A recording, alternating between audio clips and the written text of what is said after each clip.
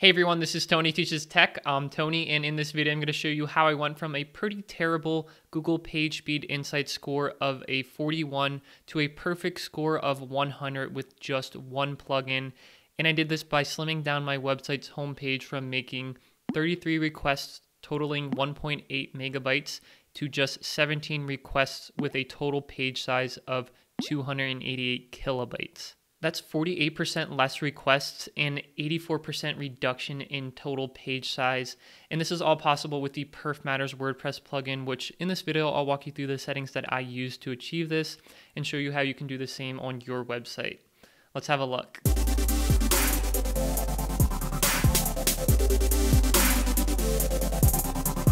For those of you who are not familiar with Perfmatters, a core component of this WordPress plugin is removing the unused or unnecessary resources from a web page, essentially cutting the fat.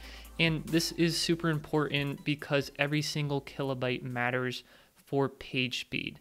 Now, one of the primary goals of having a fast website is reducing the size of your web page, and Perfmatters does a really good job at doing this, as you're about to find out. So let's go ahead and look at some of the settings that I use here.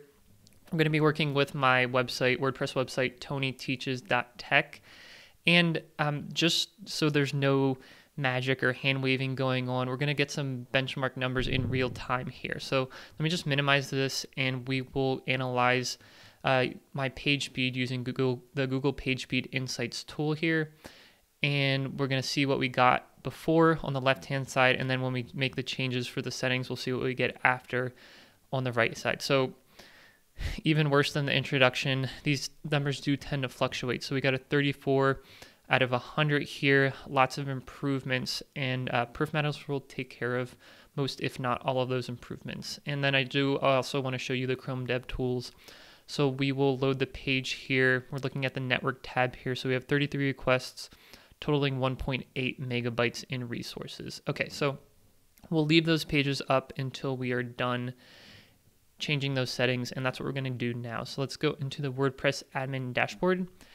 And I actually had the Perfmatters plugin installed this whole time. I just deactivated it to, make all those settings null and void. So I'm going to go ahead and activate that again.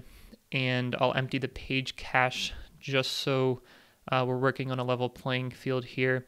And then go into the Perfmatters plugin, look at some of these settings. So these settings are already applied. By default, all of these options on the home settings page are off by default. But I enable most of these except for disabling comments. So let's just really briefly go through these. A lot of these are just disabling features that you may or may not be using. So you just got to be careful when you are turning off some of these features that you don't actually need them. And I think Perfmatters does a really good job of explaining what exactly each one of these toggles does. Like, for example, disabling emojis. If you need to get more information about that, you can click on this question mark. It'll open up on the Perfmatters website and show you what's actually going on behind the scenes. So there's a little bit of upfront work here, just so you don't blindly go through here and turn off things that you might need. But for the most part, a lot of people don't use a lot of these features. So I got most of those checked here on the first page, except for comments. If you don't want comments, then you can easily disable comments here too. Now, as far as the other tabs here, under the options section, lazy loading is another feature that I take advantage of with Perfmatters. So lazy loading, if you're not familiar, is essentially only loading images that are within the window of your user, or images that are just outside of the window of the user. So that way, when they're scrolling, you can load those images as that they're coming into the view of the window. So the reason we want to do that is so that when you first request the page, the user doesn't have to wait for, if you have like a lot of images, like a dozen images on your page, the user doesn't have to wait for all of them to load before being able to use the page. So that's lazy loading in a nutshell. Got nothing going on with WooCommerce here. If you have a CDN, you can enable that through here. I don't have a CDN, so I don't have any integrations here. Google Analytics, you have the option of hosting Google Analytics locally. So when you host Google Analytics by adding some code into your header as a typical use case, that will require at least a couple extra requests, but by having analytics, the JavaScript code hosted on your website, that'll eliminate all of those extra requests, and it could be potentially a time-saving factor. So that's something else you can look into here. And then let's see what else we got here. Extras. That's right. So under extras, one of my favorite parts of Perfmatters, and this is one of the reasons why there's such a huge difference in page speed insight score from before and after, is the script manager. Okay, and that's I think the last thing that we will look at here as far as the Perfmatters settings. So once you enable the script manager and you go to your website, you'll see that you have in your admin dashbar this script manager option up here. And if for some reason you don't see the admin dashbar, you can always just go to !Perfmatters, and then that'll open up the script manager. So what I'm going to do is, I'm going to go back to my home page and click on my contact page. And I have a contact form plugin. It's called Contact Form 7. And by default, the resources for this page are loaded on every single page of my website, which kind of sounds weird because the only time you need stuff for the contact form is on the contact page. So if this doesn't make sense, well, it'll make sense in just a second. With the script manager, okay, you can individually disable scripts, whether that's JavaScript or style sheets, on a page-by-page basis or on a post, grouping of posts or grouping of pages. Let me show you what I mean. So we're at the contact page and we're looking at the script manager here, and I want, by default, all of these are on, okay?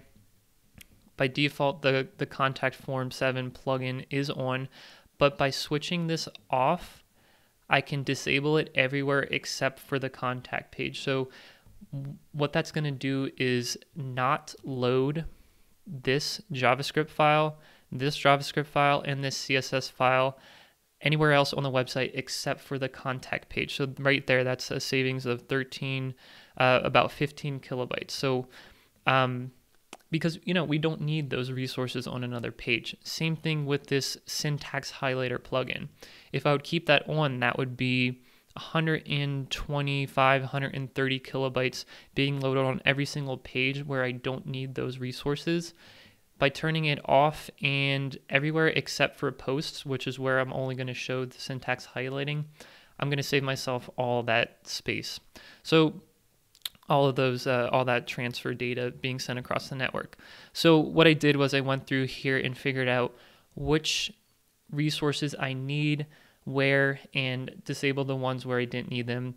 And by doing that, I'm essentially able to reduce the size of my web page, as you saw, from 1.8 megabytes to just 300 kilobytes or some really, really small number like that. Because honestly, on the homepage, it's just a link to other pages of my website. So that's the script manager in a nutshell. There is, again, a little bit of upfront work here to figure out what you can and cannot turn off without breaking your website.